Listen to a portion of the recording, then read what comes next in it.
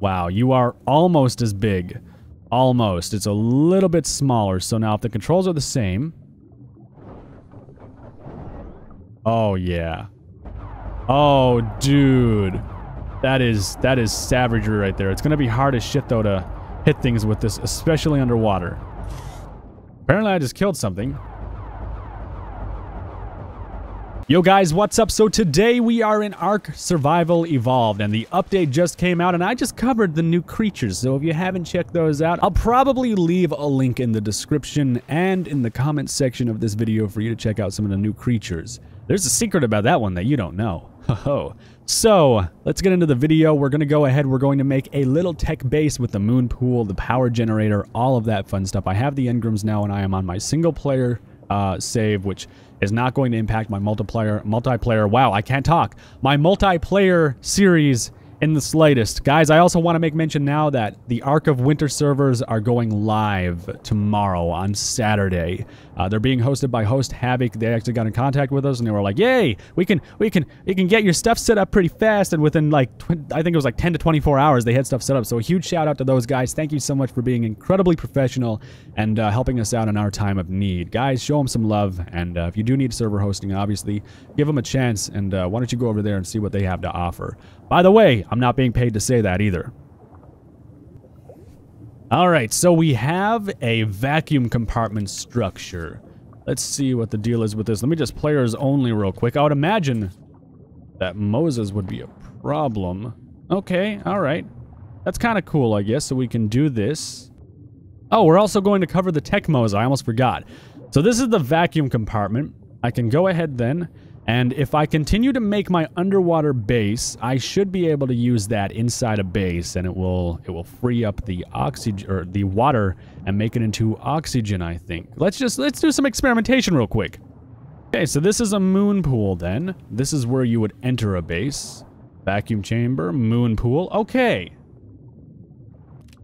Go ahead and see if we can put this down somewhere. The tech generator. Yes, we can put it down right there. And if I activate this inventory and I go right there, there we go.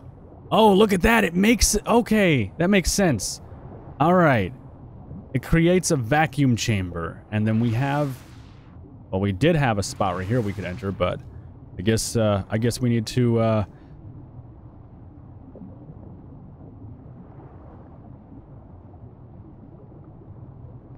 there we go.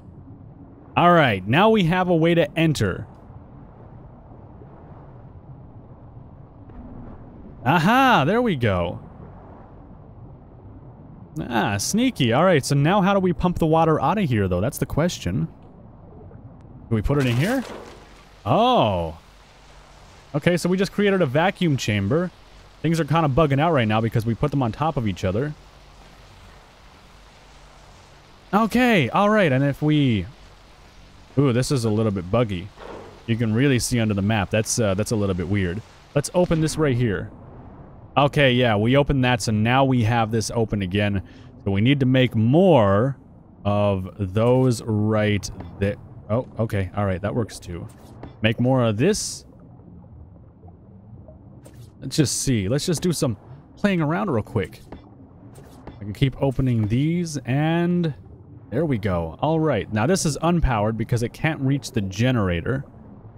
But I can enter through here. Enter through. There we go. All right. Open that. Now we can open this. And we can open this right here. Okay. All right. So this is pretty easy then. So it just automatically sets the stuff up. Okay. That's pretty sick. So now we have an underwater base. Now if we open this one, our base will flood. Which kind of sucks because our generator... yeah, if we turn our generator off too, we lose all of that stuff too. Shit. So then maybe I can just put a moon pool down. Like if I open this right here. Yeah, so I should make a moon pool right there instead. Maybe I'll just go ahead and I will demolish this. Oh, this stuff is going to be expensive. It's going to cost a lot for people to actually run these things. Oh, God. Now, if I activate the generator's range, I can make this so it will activate all through. All right, now I can go ahead and put this down right here, and I will attach you right there like so. There we go, and now we have a moon pool right there. However, how will I make it so I can enter my base from the moon pool? Because it's not looking like it wants to do its shenanigans right now. Let's see, we have all of this stuff right here. Maybe we can make it so... Let me just open this real quick. If I put this right here, I unlock... There we go. Open that. Open that. There we go. Now we have a moon pool into our base. That is awesome. That's like Subnautica level stuff right there. So we have a little bit of an underwater base there now. We bring this up. How much health do these things have? 50,000? Really? That's a ton of health. What do you have right here? You have 50,000. How much health does the tech generator have? 15,000. Holy shit. That's actually some crazy shenanigans. And then we could put something up right here if we wanted to as well. Like that. And then we could open that. Like that. Nice. That is so freaking cool, dude. Holy shit, but you're still affected by the cold down here. I would imagine it would be more cold, actually, under the water surface, to be honest with you, because, well, obviously, it's going to be incredibly cold with all the cold in the walls and stuff. That's pretty cool, but I want to take... Okay, we're going to check out the TEK MOSA saddle. That's what we need to do now. We're going to go down through here, and I'm going to spawn in the TEK MOSA. Actually, I'm going to get its saddle, and then I'm going to equip a MOSA with it. All right, so here is our fancy little MOSA. Not so little MOSA, actually. Let me go ahead, though, and I will give you the armored tech saddle if I can spawn it. Let's just see. There we go, the TEK MOSA saddle. All right, let's go ahead. Let's equip you with that. You're going to look beautiful. Oh, shit, how do I do... Oh, saddle, right there. Easy enough. Look at that, easy. So easy. Now, let me go ahead. I'm going to give you some element. I have to put it right there. And then, there we go. Okay, put it inside his inventory. There we go. Now it's nice and glowy. His armor is all set up. Dude, that thing is like... Oh, that looks amazing. That is nothing short of amazing. Let's get on this guy. Let me see what your stats are. Does it get changed at all? No, nothing's different. Wow, you have a lot of health. You're like the Giga of the sea, though. How big are you compared to the lead Seethies, I wonder? Wow, you are almost as big. Almost. It's a little bit smaller. So now if the controls are the same... Oh, yeah. Oh, dude. That is savagery right there. It's going to be hard as shit, though, to hit things with this, especially underwater. Apparently, I just killed something.